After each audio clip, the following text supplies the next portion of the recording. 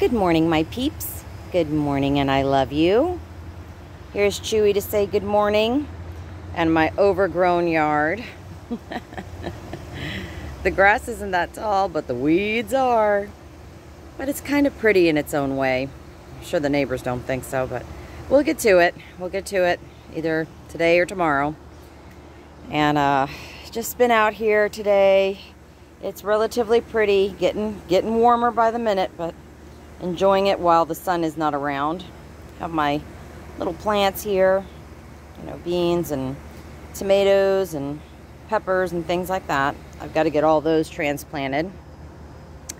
I'm letting Chewy have his morning constitutional. Oh, you guys have been on my mind so much, and honestly, I just haven't really wanted to do a video. I've just been kind of in my own head, in my own world. Not in a bad way, but, you know, well, you guys know, you live in the same world I do. Everything's a mess. Look it to the east, Lord. Come quickly. You know, and I know my last few videos have come across, I mean, I'll use the word preachy, just because, you know, for people who don't have a relationship with Christ yet, you know, that's what they hear. It's, oh, here she goes, she's preaching again. But it's because I love him so much, guys. And, you know, there's so many bad teachers out there that say things like, oh, you know, God's this judging God, and he's going to strike you with lightning if you step out of line. And then you have the polar opposite, which is God loves you no matter what. And it's true. He does love you no matter what. That's the whole reason he sent his son to die. He loved you in the midst of your sin, you know. But it doesn't mean that, you know, you don't have to do anything. Like, you're just a good person and you're going to heaven. That's the biggest lie straight from the pit of hell. Because the bottom line is, you know, you have to be born again. And, you know, brings to mind a lot of preachers. There's a dump truck, and Chewy is not pleased about it. They got to take out the garbage. But the bottom line is, you know, without Christ, you're not getting into heaven. And the days we're living in, folks, come on. The word unprecedented doesn't even cover it. So please, please, I'm begging you. I'm pleading with you. You know, you don't believe in Jesus, why not? Just ask yourself that question, why not? Are you mad at God? Are you blaming God for things that maybe aren't necessarily his fault, if you're going to be honest with yourself? Is it because, you know, you've had, you know, people put a bad taste in your mouth? You've had people that say they were Christian and they treated you terribly.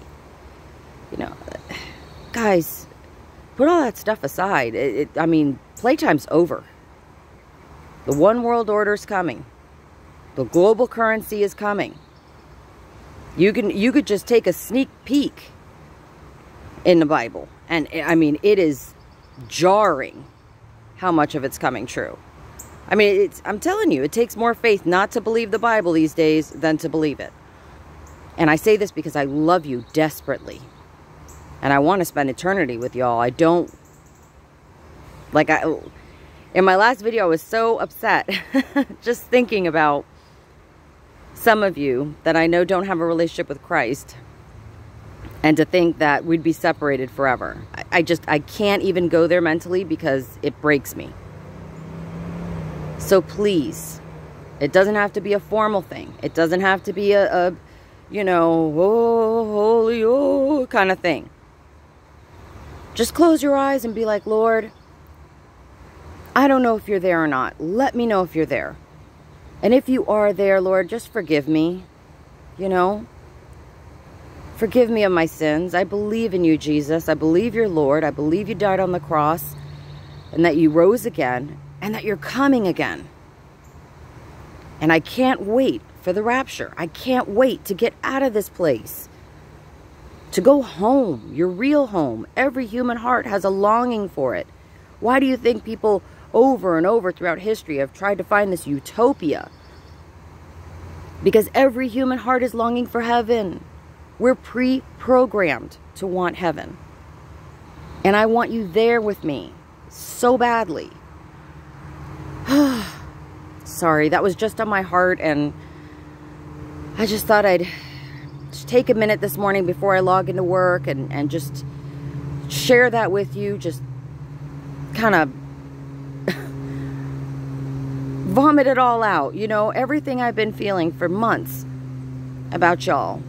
And for one reason or another, just didn't feel like I should say it. But guys, I can't hold my tongue anymore.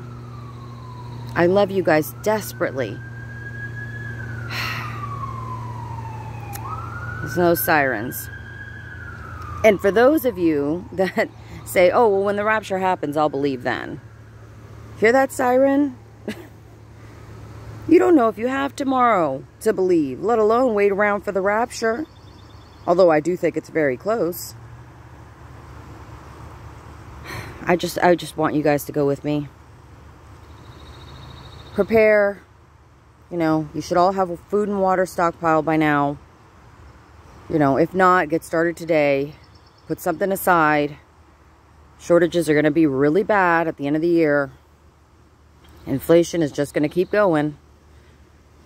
And, you know, like they keep saying, the 4 horsemen are getting ready to ride. I mean, I've heard that my whole life as a child of the 80s, you know, the 4 horsemen and everything. But I'll tell you, it's here, guys. So I love you so much. And I hope that for those of you that have heard this message, or at least tuned in this long, that you know where my heart's at, that it really is coming from a place of just affection and desperation. I'm not ashamed to say I'm desperate. Desperate. I love you guys so much. And I'll try to maybe do a live this weekend. Glenn's got some gigs, so I should have some downtime. All right. Got to get to work. Have an awesome day, you guys. I love you tons and tons. Talk to you later.